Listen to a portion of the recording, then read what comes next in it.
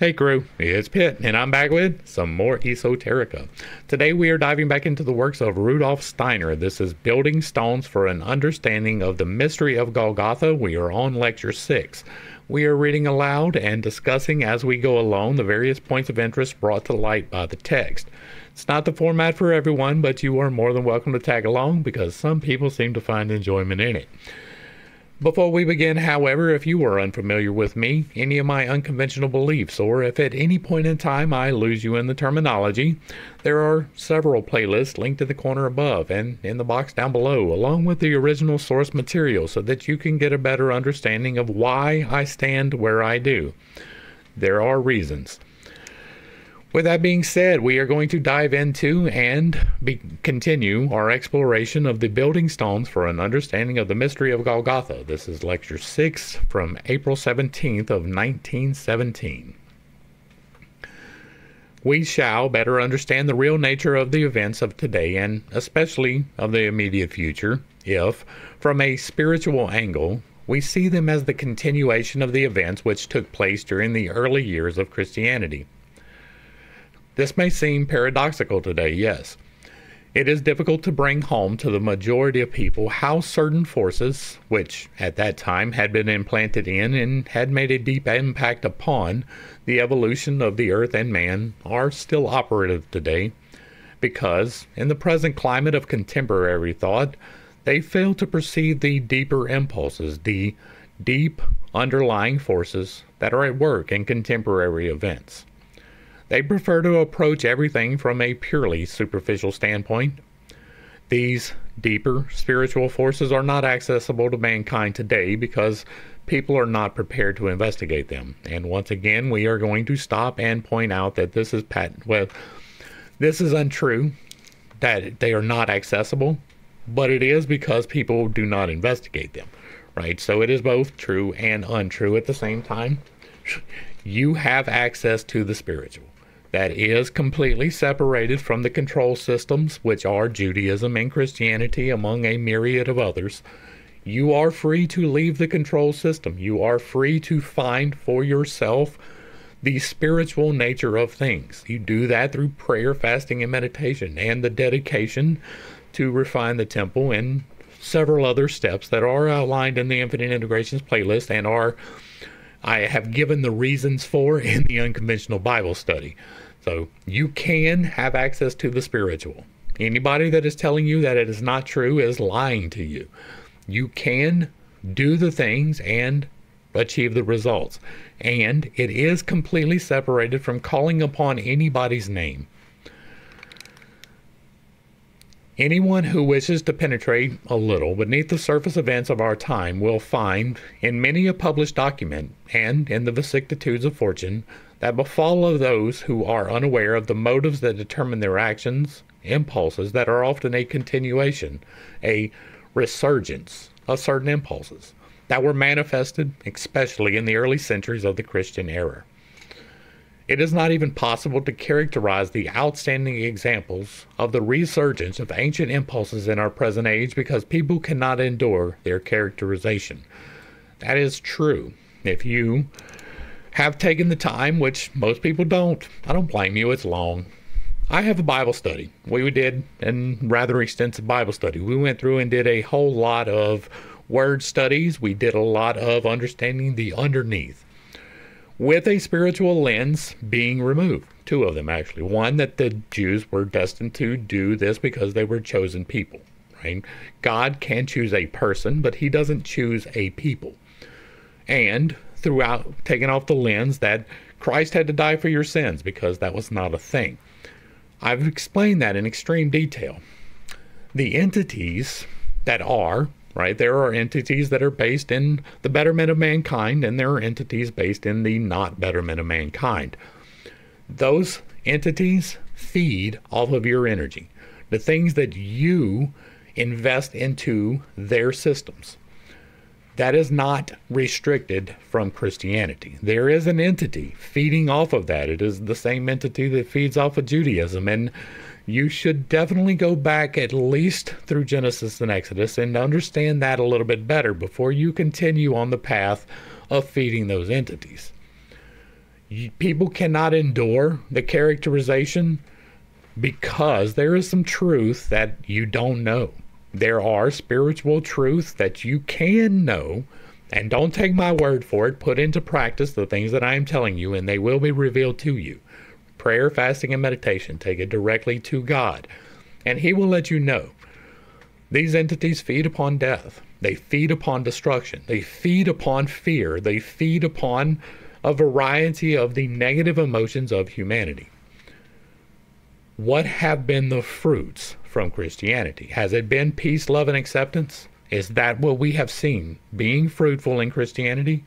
Or is it the opposite? Is it intolerance? Is it violence? Is that what we see? That is what we see. The implementation of Christianity, even in its best times, was at the point of a sword. You don't have to like that, but it is a truth. Even in the time of Constantine, when the greatest advancement of the religion happened, it was okay, the emperor decided this is the thing that is. And if you don't go along with it, it is not going to go well with you. Right? That is how it came about. And the spread of it came explicitly at the point of a sword. The Germanic peoples did not believe in Christianity until they started dying in great numbers. The Celtic peoples, same thing. The Franks, the Normans, all of those people, when they came over onto this continent, it was the same thing. You will believe what we will believe, or you will die. That is what they did. They took children and re-educated them. That has been the fruits. That is what we have seen born out from Christianity. That's because you're feeding the wrong things. You're feeding fear, right? You are fearful that you will be condemned to hell. That is feeding fear. You're not going to be condemned to hell. That is not a biblical concept. Go back to the Old Testament. There is no hell in the Old Testament. It suddenly sprang up. I wonder why. It's because they wanted you scared of something. Those entities feed off of fear. They feed off of death. They feed off of blood. That's why you had blood sacrifices. Every single time that there was a blood sacrifice, it was the wrong thing, and yet it was rewarded. I wonder why. But those who study the first Christian centuries in Europe from a certain standpoint will be able to detect the forces that are emerging once again and are actively at work. That is what I just said. I have therefore attempted to draw your attention to certain phenomena connected with the expansion of Christianity in the first centuries AD, because though appropriate use of the ideas derived from them through the appropriate use of ideas derived from them. I missed an R there. Much that is taking place today will immediately become clear to you. I propose to add further information based upon our recent investigations, which we can discuss in detail later. Let us first look at this new material so that our later inquiry may bear fruit. I have often spoke to you of the remarkable fact that the early Roman emperors acquired initiation by constraint, and this explains many of their actions. Consequently, they gained knowledge of certain facts connected with the great impulses of cosmic events, but they exploited this knowledge derived from the mysteries to their own advantage. It is most important to realize that the intervention of the Christ impulse into the historical life of mankind was not merely an event on the physical plane which we can apprehend through a study of historical facts, but was a genuinely spiritual event. I have already pointed out that the gospel report that Christ was known to the devils has deeper implications than is usually recognized. We are told that Christ performed acts of healing, which are described in the Gospels as the casting out of evil spirits. And we are constantly reminded that the devil knew who Christ was. On the other hand, Christ himself rebuked the devils and suffered them not to speak, for they knew he was the Christ. Fall back to Mark and Luke, and we will talk about that in greater detail. The appearance of Christ, therefore, was not only a matter for the judgment of men. It is possible that at first people did not have the slightest inkling of what the coming of Christ presaged. But the devils, beings belonging to a supersensible world, recognized him. All right, so we're going to pause. It is indeed recorded that this happened. But that is not necessarily something that we can take entirely upon faith.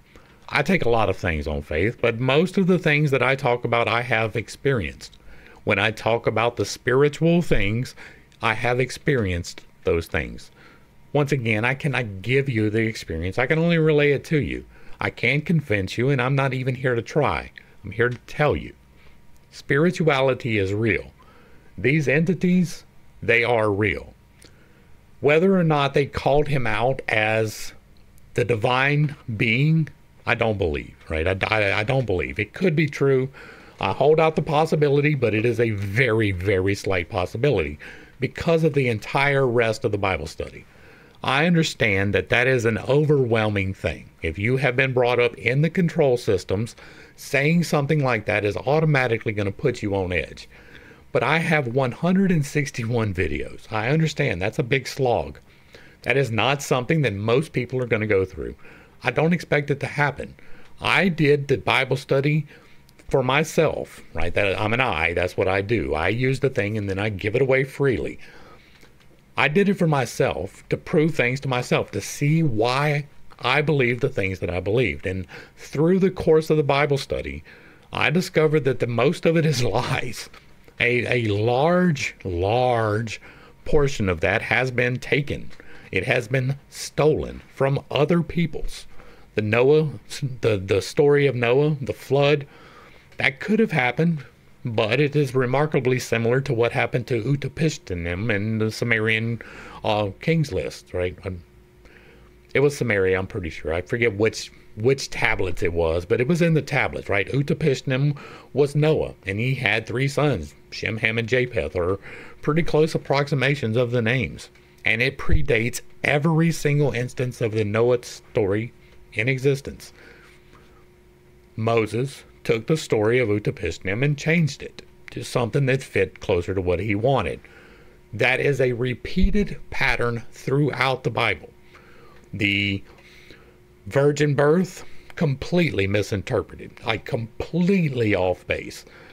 There are a myriad of these prophecies which are taken as fact because you want to believe that this is the truth, and they are simply not. You can go back and read for yourself. Go back. I did it for you. The Bible study will walk you through it. They do not bear true. It is not true fruits. But these entities, they are real. They do harvest energy. You don't have to believe that. I am not here to convince you of that. I have to relay these things. These entities feed off of your energies. What you put into it is what they feed off of. But they feed the ones that are aligned for the not betterment of mankind. They feed off of fear. They feed off of hate. They feed off of judgment. They feed off of the vices. The other ones feed more off of the virtues. They also consume your energies. It is part of the process. It is evident through the text, and I'm not going to go back through all of the texts, right? We did that. We have 161 videos. But it is really easy to hear me start talking about this, and I say, well, that's not true. And you're like, well, who says that? I say that. That is me, full-chested, me. But it is through this study, right? I say these things because it is evident through the works. You can see that despite the best efforts of men, God's word prevails. God's word is this. You can go to him and ask for forgiveness. Period, the end. You can turn to him and say, God, I'm sorry, I messed up. And he will forgive you every single time. Does that mean that you get to continue in the works that led you to that? No. There needs to be a change. It needs to be within you. You need to follow the right things. But you can do it. You can turn to God at any point. Nothing ever had to die for you to be forgiven from sin. Nothing. No animal, no plant, no human. Nothing had to die for you to be forgiven from sin. That is a fundamental problem. Fall back to the Bible study if you would like more on that. I go into excruciating detail. We go through even all the begats. We go through the chronicles and all of the things that are boring. We went through them for a reason.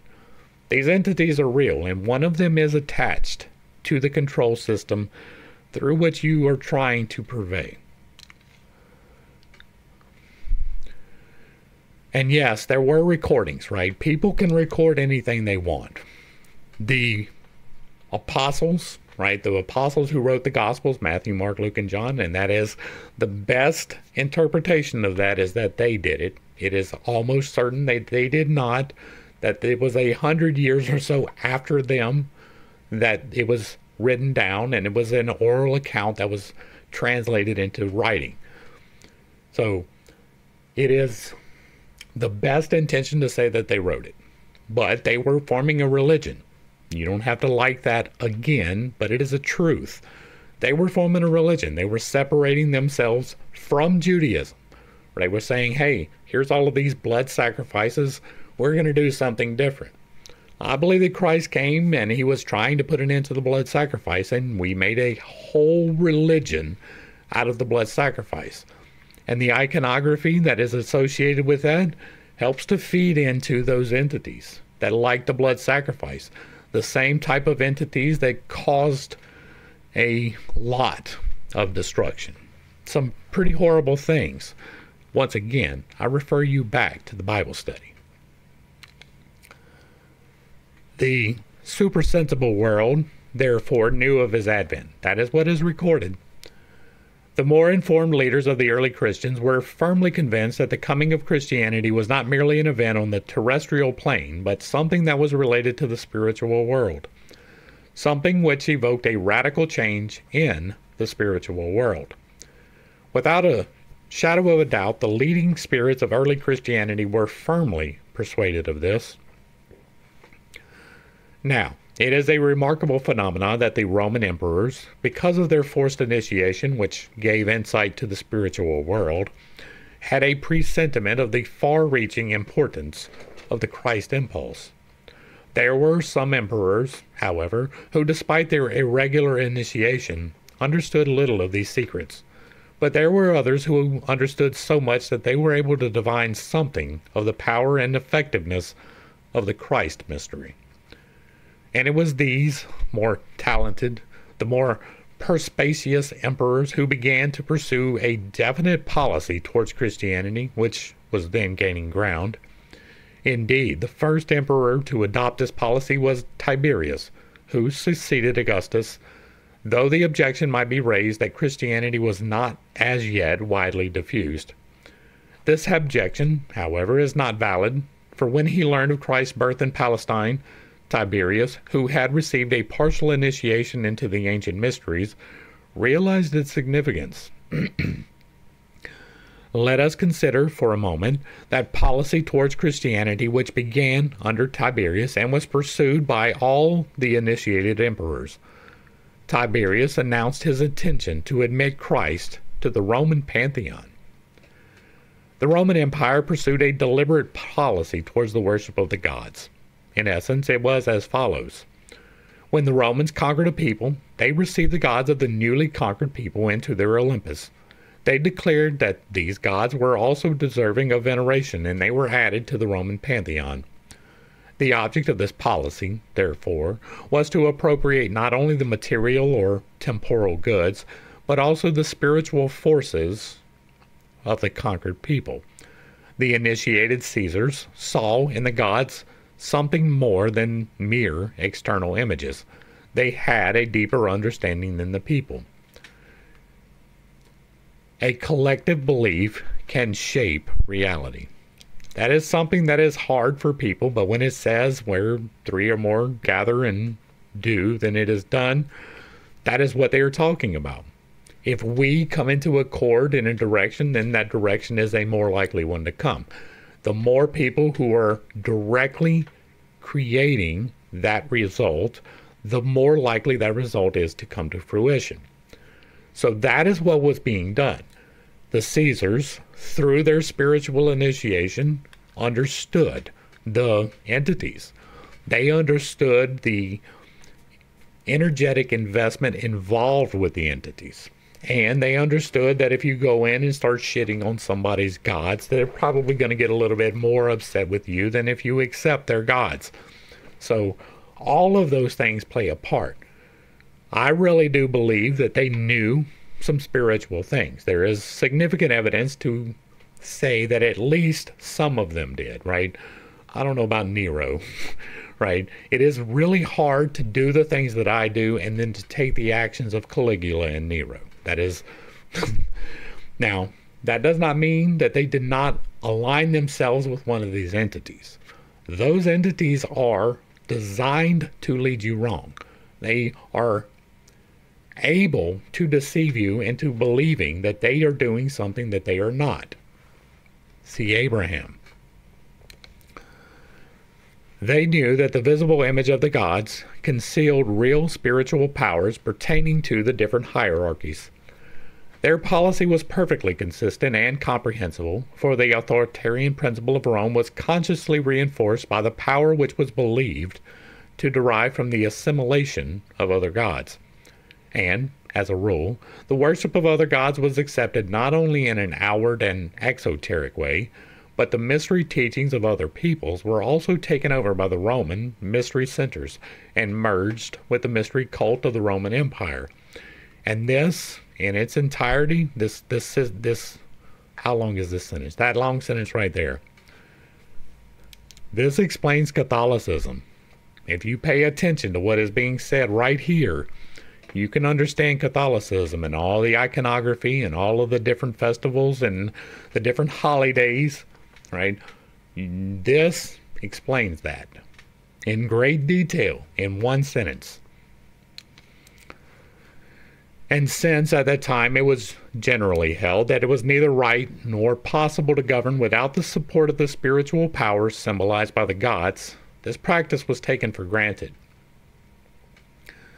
The aim of Tiberius, therefore, was to integrate the power of Christ, as he conceived it, with the impulses proceeding from the other deities recognized by him and his peoples. The Roman Senate thwarted his intention and nothing came of it. Nonetheless, the initiated emperors, Hadrian among them, made repeated efforts to achieve this goal, but constantly met with opposition from the dignitaries who could make their influence felt.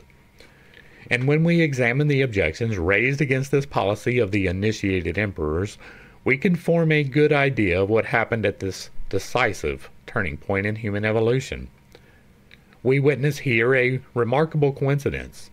On countless occasions, Roman writers, influential personalities, and large sections of the Roman populace accused the Christians of profaning what others held sacred, and vice versa.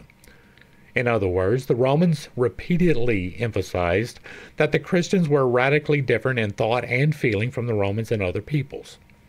For the other peoples, together with their gods, had been assimilated by the Romans. Thus, everyone looked upon the Christians as people with a different makeup, people with different feelings and responses. Now, this view could be dismissed as a calumny. Such like accusations are always ready to hand, of course, when one takes a superficial view of history. But we cannot regard this view as a calumny when we realize that many of the opinions of earlier times and many of the contemporary opinions concerning the mystery of Golgotha have passed over verbatim into Christian teaching.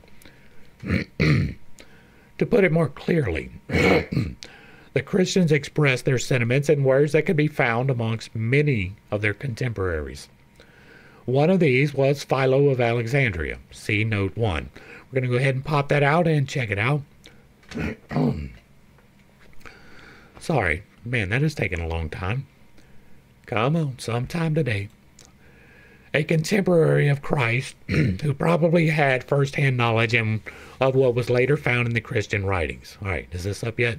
Yeah, it went all the way to the top. Let's take it down to the bottom. All the way. All right, note 1. Philo of Alexandria, or Philo Judaeus, circa 30 BC to AD 40, was an important representative of Hellenistic Judaism. He believed that the Pentateuch had divine authority. In his Allegories of the Sacred Law, a commentary on Genesis, he regarded the characters in Genesis as allegories of states of soul. He is considered to be the first religious philosopher. A contemporary of Christ who probably had first-hand knowledge of what was later found in the Christian writings. Philo makes the following remarkable statement. According to traditional teachings, I must hate that which others love. He is referring to the Romans, and love that which others hate. If you bear this statement in mind and turn to the Gospel of St. Matthew, you will find countless passages which echo this statement of Philo. And so that we can say that Christianity has developed, as it were, out of a spiritual aura that required people to say, we love what others hate. This means, and this saying was quoted in the early Christian communities and served as one of the fundamental principles of Christian teachings, that Christians themselves openly acknowledged what others reproached them with. It was not therefore a calumny. It accorded with the Roman view. The Christians love what we hate and hate what we love, and the Christians, for their part, said exactly the same of the Romans. I say much the same thing these days, right? I have seen what you cheer, so you are free to boo away. I really do live that way, right? If you support the death of children in the womb, we do not see eye to eye, and we will not, right? We can have arguments, but it is not going to move either one of us, so it is better that we do not associate. I hate what you love. It is the same for a variety of things. I hate everything that comes on the television. I do. I don't like it at all. The things that come out in the movies, don't like that shit. I don't deal with it, right? It is promoting things which I am diametrically opposed to. You can say the same for various parts of Christianity. We have talked about some of them when we talked about the holy days, right? The Ishtar and Easter, same thing. Christmas and the Christmas tree, completely anti-biblical. Like, you cannot call yourself a Christian and put up a Christmas tree. If you do, you have not done your research. It is clear, therefore, that something wholly different from anything that had been known before now entered human evolution. Otherwise, it would not have had so great an impact. Of course, if we wish to understand this whole situation, we must realize that the new impulse had come from the spiritual worlds. Many who were contemporaries of the mystery of Golgotha, such as Philo, caught a fleeting glimpses of it, which they described each after their own fashion. And so many of the passages from the gospel which are, let's stop, right? This right here, it is important to pay attention. This is separated from Christ. Yes, they were contemporaries, but he was not a Christian. And so many of the passages from the gospels which are interpreted expediently today, as in the case of Barre, whom I mentioned at the conclusion of my last lecture, will be seen in their true light when we cease to interpret them to our convenience. But when our interpretation is determined by the whole spirit of the age. There are strange interpretations in bars. Indeed, biblical exegesis assumes very strange forms nowadays. Much that Philo says agrees closely with the Gospels, and I would like to quote a passage which shows that because he was not inspired to the same extent as the later evangelists, as were the evangelists later, his style was rather different from theirs. I wonder why. As a talented writer in the popular sense, he made less heavy demands upon the reader than the evangelist. One notable passage, Philo gave expression to something that was occupying the hearts and minds of the men of his time. He says, "Do not concern yourselves with the genealogical records or the documents of despots. Take no thought for the things of the body. Do not attribute to the citizen civic rights or civic liberties, which you deny to those of humble origin or who have been purchased as slaves in the market, but give heed only to the ancestry of the soul." If the Gospels are read with an understanding, one cannot fail to recognize that something of this attitude of mind, albeit raised to a higher level, pervades the Gospels. And why, therefore, an opportunist like Barre can write the passages I quoted to you in my last lecture. We should do well to bear his words in mind, and I propose therefore to read them to you once again. It is a waste of time to look for the afterlife. Perhaps it does not even exist. No matter how we approach the question, we are never vouchsafed an answer.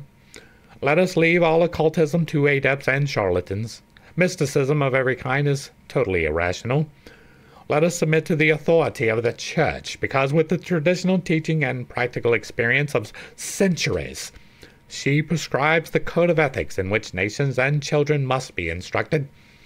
And we finally we must submit because, far from exposing us to the dangers of mysticism, she actively protects us against them, silences the voices of the mystery teachings, expounds the Gospels, and tailors the liberal anarchy to the Savior, to the needs of modern society. The Church is no example. I know I hit this often, and I try to do it gently because I am couching it in love. The Church was a horrible experience for millions of people, right? Some people find peace within the control system, and most people just go along with the control system because it is the system. But during the outlay of Christianity, people died in great numbers. They were sacrificed to the entity of the Church, right? But they're pagan. It doesn't matter. They don't understand what they're doing.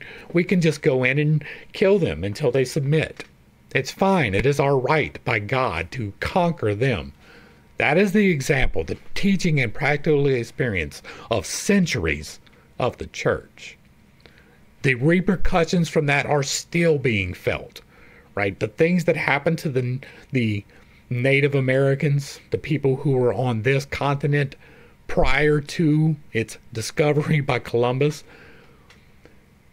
the things that happened to them are horrible. We went in, I'm not even counting the initial smallpox spread, right? I'm not counting the initial, we're going to take your lands, but like the later stuff where the Church came in with force and they took entire communities and separated parents from children so that the children could not learn the ways of the parents, because that's God's will. It was horrible. Horrible, and anything that springs from that by necessity must indeed be pretty horrible. There was a reason for the Protestant Reformation, and even that did not get it right. That led us into the Inquisitions, right? The various persecutions of people who were different, those who could do something that couldn't explain. There is nothing that I am here to tell you that is outside of the bounds of God. Everything that I am telling you to do comes through prayer, fasting, and meditation, and taking it directly to God, with no intervention from any entity. That is where truth is found. In the passage which I quoted from Philo, we can see, since it is echoed again and again in the New Testament, what lies behind this whole movement. Philo's reference to the ancestry of the soul carries profound implications. He implies something that is opposed to the leading ideas of the Roman Empire. For the Roman Empire recognized only physical inheritance in its various forms, and the whole social order was founded on this principle. And suddenly the cry was raised, "Take no thought for the ancestry of the body, but give heed only to the ancestry of the soul." One could hardly imagine a more radical breach with the fundamental principles of the Roman Empire, a greater contrast. And this contrast was raised to a higher level by the advent of Christ Jesus. Indeed, the world had been waiting for this moment and was vigorously opposed to the existing world order of that time. The Roman emperors would have been only too pleased to receive Christ into their pantheon as a new god amongst the other gods, though he struck at the very roots of their society. For the Christ God, who embodies a far deeper reality, would thereby have become one of their own gods. But the initiated emperors soon realized that the advent of the Christ would be fraught with difficulties for them. When the initiation of the emperors, as was the case in Rome after Augustus, had been made obligatory by imperial decree, The forces of initiation exercised a powerful influence in the external world.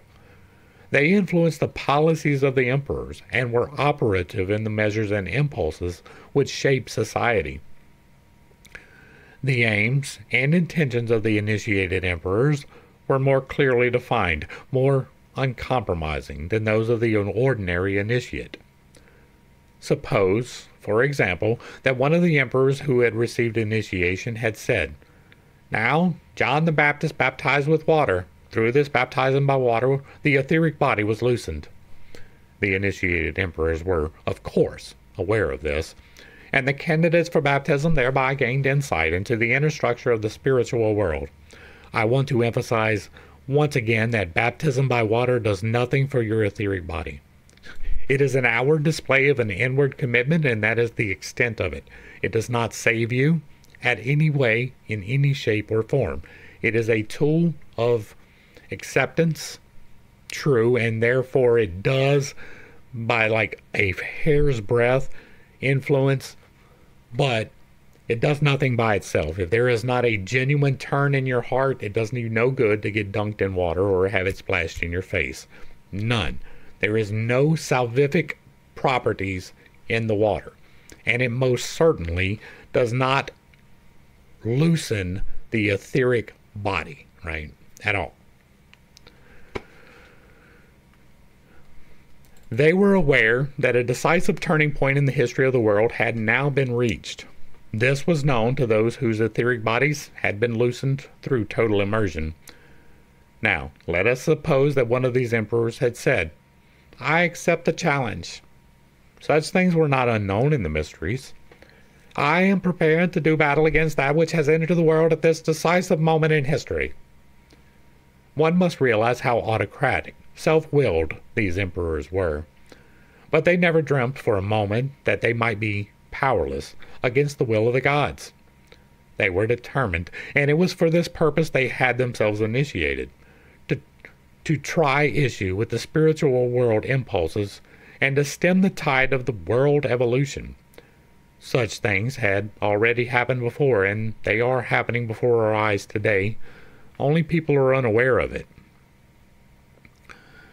Here is a historical incident that confirms the hypothesis I have suggested above. In the age of Constantine, Licinius ruled over the eastern part of the empire. He took it upon himself to challenge the gods. He decided to celebrate a cult act, for these ritual performances symbolized the struggle against the spiritual powers. The ceremony was intended to demonstrate publicly that he had undertaken to challenge the gods. In other words, he wished to ridicule baptism in the eyes of his fellow men, for it was baptism that had made known to the world that the turning point in the world history had come. Not true. And so challenge Christianity and blunt the force of the Christian impulse. To this end, a festival was organized at Heliopolis. It was arranged that an actor, Gelasius, should be dressed in white robes of a priest and be immersed in water. It was to be presented as a spectacle, as a burlesque of Christian baptism. Gelasius, clothed in white, was immersed in water and was taken out again. He was then exposed to the assembled populace as an object of ridicule. And what happened? Gelasius turned to the people and said, "I have now become a Christian, and I will remain a Christian with all the strength at my command." Licinius had received his answer from the spiritual world. Baptism was no longer an object of ridicule. The effects of baptism were demonstrated for all the world to see. He, Licinius, recognized that the critical moment in world history had arrived. This initiated emperor had taken it upon himself to challenge the gods and received his answer. So, hold on. This was in the age of Constantine. Now, Licinius may have been before. No, he ruled over the eastern part. So this was at the time of Constantine, and Constantine was the guy who decided Christianity was going to be the way to go. And so, it is not outside of the realm of speculation, and this is merely speculation, that this guy had already become a Christian. And, by his baptism, took it upon himself to emphasize the fact that this was the correct religion. Now, That is speculation. That is not something I can be firm upon, but it is definitely a possibility that that happened. We see that happen all of the time. People convince themselves that this thing is true, and then they go and tell you that this thing is true, even if they do not have a supporting evidence. And there are people who do it intentionally to deceive. You don't believe that? You should check out some of these prosperity preachers. It is hardly possible for us today to form an idea of the significance of this answer.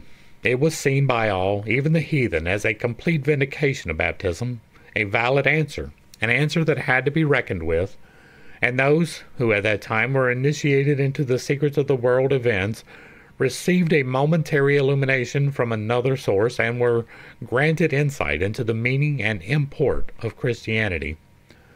Widely different customs had an occult meaning, had survived from ancient times. Under the Antonines, for example, the Sibyls delivered their oracles. People consulted them and took their instructions from them. We have dealt with the oracles. It is part of the ancient lore playlist. One important oracle of the time of the Antonines predicted that Rome was doomed to destruction, that ancient Rome would not survive. Now, oracular utterances, though often ambiguous and open to various interpretations, can be correctly interpreted. This particular oracle gave out this strange prophecy. Rome will perish, and the place where the city once stood will become the haunt of foxes and wolves. This was a sign that had to be reckoned with. People naturally looked for a deeper meaning, but they felt that the turning point of world history had arrived. The might of Rome would be extinguished. Foxes and wolves would lord it amongst the ruins and take over in her place. The argument can be made that that was the Christian church, the foxes and wolves. Oracles, of course, often speak ambiguously, but occasionally, even in those times, the aura of initiation was transmitted through an ordinary, uninitiated sage, so that he frequently uttered remarkable prophecies which could only be construed as referring to the turning point of world evolution. In my last lecture, I spoke of Nero and told you what this initiate emperor really thought. He wished to set the whole world on fire so that he might witness its destruction in person. If Rome, as the center of world power, was to be destroyed, at least he wished to determine for himself the manner of its destruction. Seneca once warned him in a remarkable statement which can be understood only if we are aware that the Roman emperors were in possession of the principle of initiation, believed themselves to be endowed with divine authority, which the Christians refused to honor. Seneca, who knew no other way of bringing his message home to the tyrant, said to Nero, "You have absolute power. You have unlimited authority. You can even order the death of those whom you think may contribute in some way to the world order that will follow the downfall of Rome. But there is one thing a despot cannot do. He cannot compass the death of his successor." These words had profound implications. Seneca was referring, of course, not to the potential successor if the occasion should arise, but to the actual successor. Seneca wished to indicate that death set a limit to the emperor's power. The belief that Rome was doomed had an important influence, especially upon imperial circles. The Christians reacted differently from the Romans to this tradition. We are here faced with a paradoxical situation. The Christians, for their part, championed the idea that Rome would not perish, that her dominion would endure to the end, which always implied the end of an era. It was the Christians, therefore, who upheld the view that the dominion of Rome would endure, that it would outlive the time of the foxes and wolves. Not that the Christians would have denied, if I may risk an oracular statement, that Rome would become the habitat of wolves and foxes. They agreed that it was possible, but they maintained, on the other hand, that her power would endure. We must bear in mind these different attitudes or opinions. Many of them have, in fact, proved to be correct. For example, the mother of Alexander Severus, who was a pupil of Origen, although suspected of heresy, he was nonetheless regarded as a kind of church father. Suspected of heresy and a church father. Oh, that's interesting. I'm not well versed in that part of church history, so had managed to set up a kind of pantheon for her private use. In her private sanctuary, she revered equally Abraham, Christ, Orpheus, and Apollonius of Tyana, and she considered the worship of these four deities was indispensable for her salvation. As a devoted pupil of Origen, she found that this practice was in no way contrary to his teaching. When we consider these different shades of opinion, which I have tried to outline briefly, we find that they reflect the atmosphere of the first 3 centuries of our era. And during this period, we find repeated attempts by initiated emperors to come to terms with Christianity and to incorporate Christianity into their religious system. Despite the recorded persecutions of the Christians, this was the imperial policy up to the 4th century. Now, in the 4th century, a remarkable personality appeared on the scene in the shape of the Emperor Constantine, and that is note 2, so we will read it. Constantine was firmly convinced of his divine mission to rule over the world and to establish the orthodox teaching of the Church. He prided himself on having settled the Donatist conflict and the Arian heresy. On his initiative, the Council of Nicaea was compelled to introduce the doctrine of the Filioque, which split the Church for a century and a half. That's some interesting knowledge, isn't it? A contemporary of Licinius. He was an outstanding personality, both politically and spiritually. I have indicated on other occasions how spiritual forces were at work in the personality of Constantine, and to some extent guided him in the difficult administration of the Western Empire. Today I should like to consider him from another standpoint. His spiritual makeup was such that he was unable to find a right relationship to the principles of an ancient initiation.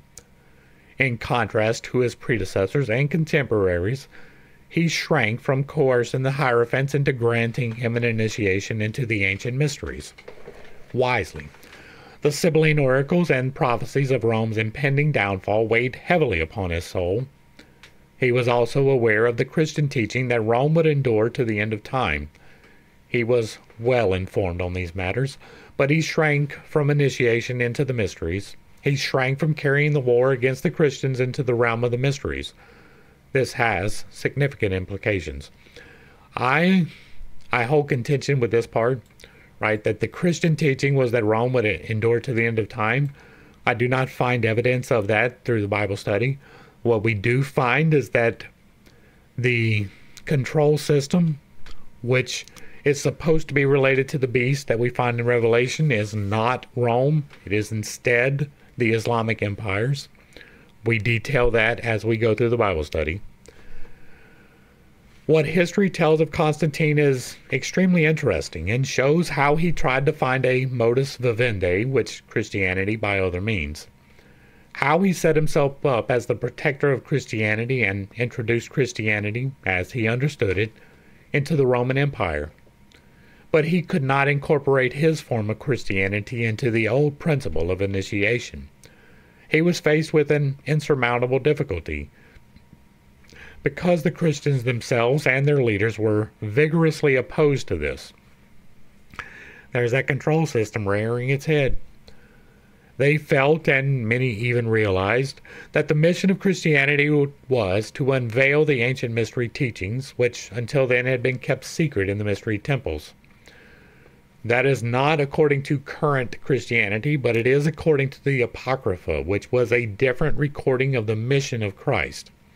There is a reason it was excluded during the Council of Nicaea. It was their desire that the truths hidden in the mysteries should be proclaimed to the whole world and should not be restricted to the temples. I am of that opinion. Fundamentally, the aim of these initiated emperors was to deny Christianity to the people and to restore it again to the mystery temples. In that event, they believed, people would be initiated into Christianity in the same way as they had been initiated into the secrets of the ancient pagan mysteries. That is because the old Christians were still doing works. It was difficult for Constantine to achieve his goal in the face of the objectives pursued by the Christians. The Christians saw in the turning point of world history an event of a spiritual, non-temporal order, and their claim that the Roman Empire would endure must be understood as an expression of a holy spiritual impulse. And this is clearly reflected in the secret teachings of the early Christians. In maintaining that the Roman Empire would endure, they sought to anticipate what actually came to pass. I pointed out recently that the deeper impulse of the Roman Empire has not ceased, that it still lives on not only in jurisprudence but in other domains also, which, to those who do not probe more deeply, appear to be a new innovation. But in fact, we are simply witnessing a prolongation, an extension of the driving forces behind Imperial Rome. Although the old Roman Empire is no more, its spirit still lives on and bites deeply into our civilization. That is true. Certain people maintain that we are haunted today, and will always be haunted by, the ghost of the old Roman Empire. And this is accepted as a truism by the educated even today, and is unlikely to change. The Christians wish to draw attention to this, but at the same time they contended that Christianity will always contain an element that is antagonistic to the Roman Empire. For the spiritual impulse in Christianity will always be at odds with the materialism of Rome, and this contention of the Christians was prophetic. You will now understand more clearly why the senators and the Roman emperors were alarmed, for they naturally associated the decline that was prophesied with the external empire, which they saw slowly crumble under the impact of Christianity. And the Emperor Constantine shared this view. Although not himself initiated, he was aware that a primordial wisdom had once existed in ancient times when man possessed atavistic clairvoyance. The wisdom had been transmitted to later ages and had been preserved by the priesthood, but had gradually become corrupted. In Rome, too, Constantine said to himself, our social order embodies something that is associated with the institutions of this primordial wisdom, but we have simply buried it beneath the social order of a materialistic and secular empire. I do not disagree with that. This was expressed in a pregnant symbol that is an imagination, and not only an imagination, but also an historical cult act. For these imaginations often took the form of cult acts. People knew that in earlier times wisdom was not an arbitrary invention of man, but was a revelation from the spiritual worlds. They knew that in primordial times priests had preserved this wisdom, not in Rome, of course, but across the sea, in Ilion, in Troy, where they had originally dwelt. And this expressed in the legend of the Palladium, the so-called image of Pallas Athene, which fell from heaven in Troy, was preserved in a sanctuary, was then transferred to Rome and buried under a porphyry pillar. In all that was connected with this symbolic cult act, people felt that they were able to trace their civilization to the ancient wisdom, which they had received from the spiritual world, but that they could not reach the heights which this wisdom had known in ancient Troy.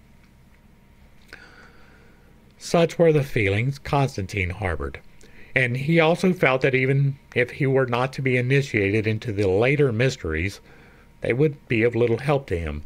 They would not lead him to the Palladium, to the ancient primordial wisdom. He therefore decided to challenge the cosmic powers, after his own fashion, in order to save the Roman Empire from destruction. He realized that this must be achieved in accordance with certain cosmic impulses, and that it would have to take place in accordance with certain cult acts, which were publicly enacted for all the world to see. He decided, therefore, to transfer the capital from Rome to the site of ancient Troy, to have the Palladium dug up and taken back to Troy. The plan miscarried. Instead of establishing a new Rome on the site of Troy, he decided to found a new city, Constantinople, transfer the power to her, and thus save declining Rome for future ages. By these means, Constantine hoped to stem the tide of world evolution. He was prepared for Rome to become the habitat of foxes and wolves, as the Sibylline oracle had foretold. But at the same time he wished to transfer the hidden impulses of Rome to a new site, and so restore them to their original source. Constantine, therefore, embarked upon the ambitious plan to found Constantinople, and the work was completed in AD 326. He intended that the foundation of the city should coincide with this turning point in world history. He therefore chose to lay the foundation stone at the moment when the sun stood in the sign of the archer and the crab ruled the hour. He followed closely the indications of the cosmic signs. He wished to make Constantinople famous and to transfer to her the enduring impulse of eternal Rome. He therefore had the porphyry pillar, which was later destroyed by storms, transported to Constantinople. He ordered the Palladium to be dug up and to be placed beneath the pillar. He also treasured among his possessions some relics of the cross and a few nails that had originally secured the cross. That is highly unlikely.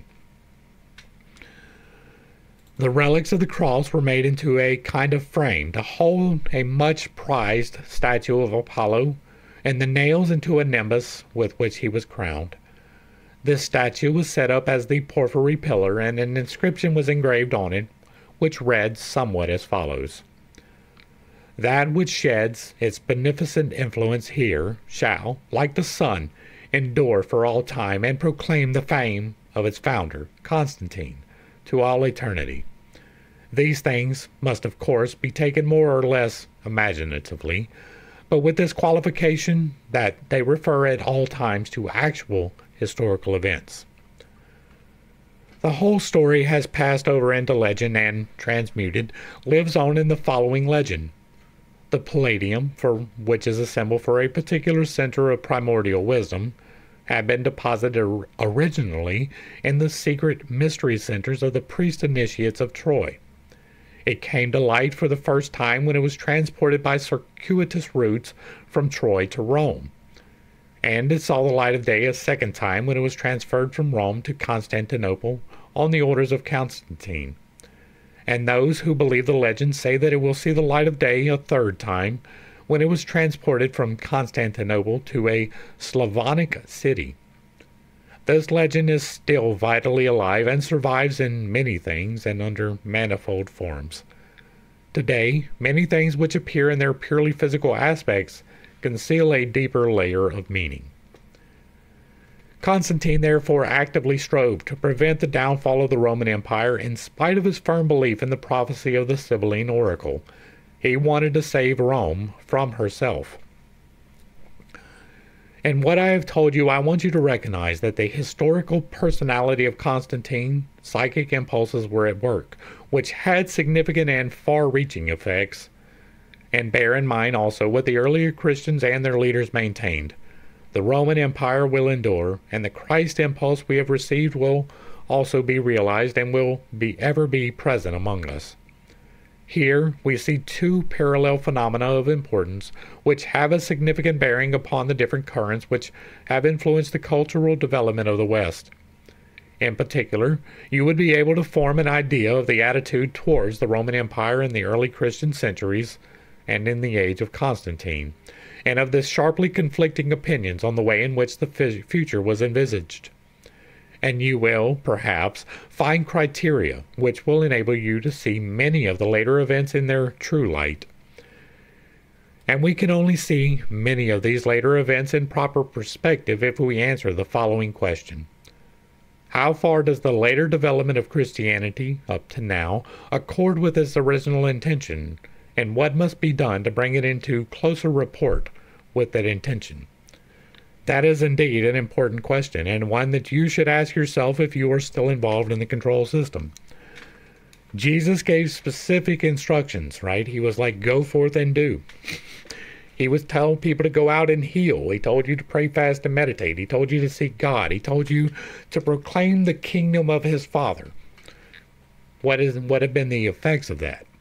There is no healing, right? Straight off the top, people are in constant doubt about whether they have been saved. And they have centered, instead of around my Father, around the Son.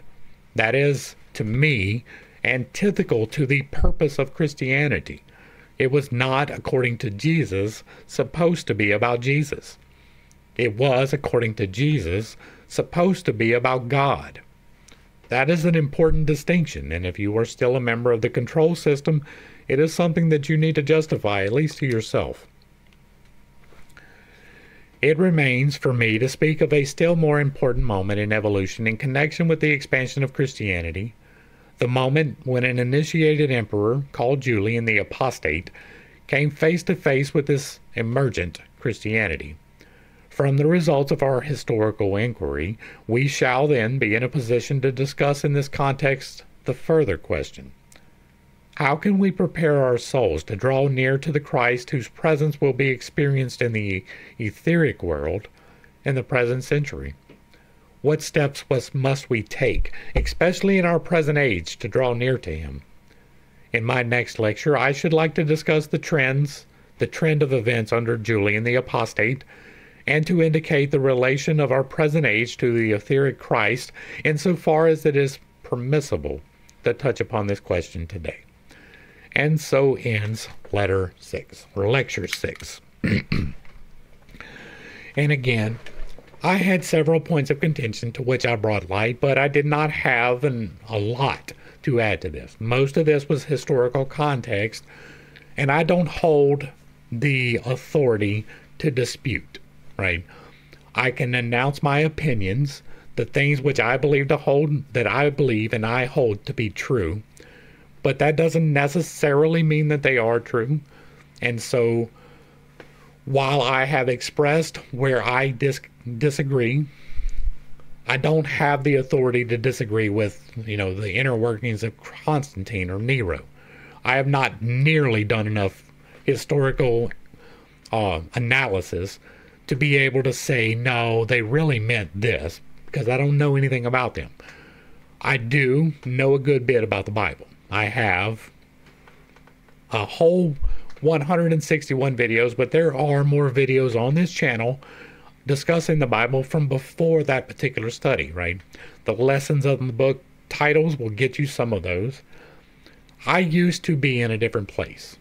The things I say now, I would have been, like many of you, completely dismayed to hear what I am saying.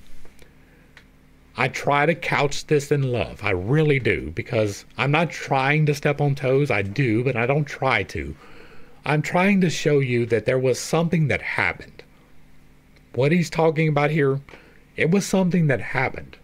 But he is misaligned in the intentionality of it, right? What happened was spirituality was taken away from the religion of Christianity. The original 11 apostles who made it past, those apostles were out there performing miracles. They were out there raising up new members. And then somewhere along the way, that disappeared. Well, the point in time in which that disappeared was roughly this, right? It was probably in the 2nd century, right? The further separated you became from Jesus, the less they actually followed the writings of Jesus. And in the 2nd century, we got the Gospels, which did a lot to break apart the actual teachings of Jesus. I know that that's going to be a point of contention for some people. A lot of people like to quote Paul. Paul is antithetical to the Gospel. There are numerous problems associated with I have detailed them in excruciating detail, right? We went through step by step and showed in no uncertain terms that Judaism was wrong. It was fine in that it raised up from around, or raised up a people from what was around them. But that doesn't mean that it was correct. We show that. The New Testament was doing the same thing. It was raising up from Judaism another section into a better understanding. But that understanding was more aligned with free spirituality, what I am doing, than it is at all with Christianity. Christianity separated that spirituality from you. Don't get that twisted. There are several denominations that will tell you in no uncertain terms that if you meditate, you are committing a sin. That is simply untrue. Jesus told you to meditate. That's what he was doing in the desert when he was tempted. We need to get back to the true roots, and the true roots is the Father. Right now, the Father is beyond gender. He is both genders. He is beyond. If you are conceptualizing a sky daddy sitting on a throne waiting for you to mess up, you're wrong. That's not what it is. God is the overarching coordinator of coincidence. He is the entirety of the universe. He's not worried about whether or not you say a cuss word or whether or not you take a drink. The overarching story of your life probably plays a part in some things, but you're here to overcome temptations. That has been true throughout history. You are meant to overcome. And part of that overcoming you can get through prayer, fasting, and meditation without the spiritual part. But if you are earnestly taking part in the prayers, fasting, and meditation, the spiritual part will come.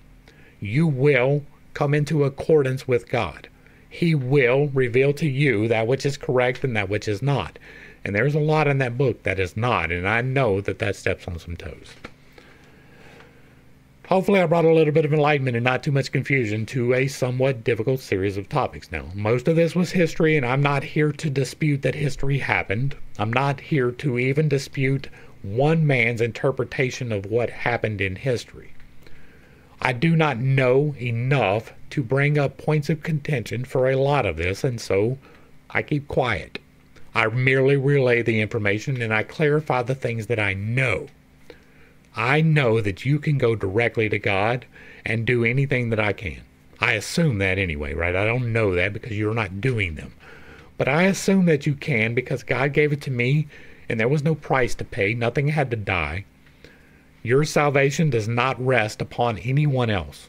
It never has and it never will. It rests upon you. And that is salvation in the broadest interpretation of the term, because according to the Bible, there is no hell.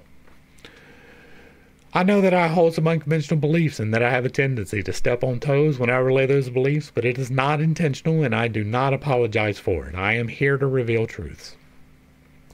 If you like what I'm doing over here, let me know down below. Give me a like, share, and a sub. Throw me a comment if you agree or disagree. If it remains respectful, it gets to remain up.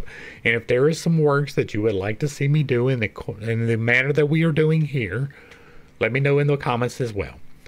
If you really like what I'm doing, hit me with that super thanks, because I do not manifest money to the crew. Thanks for hanging out.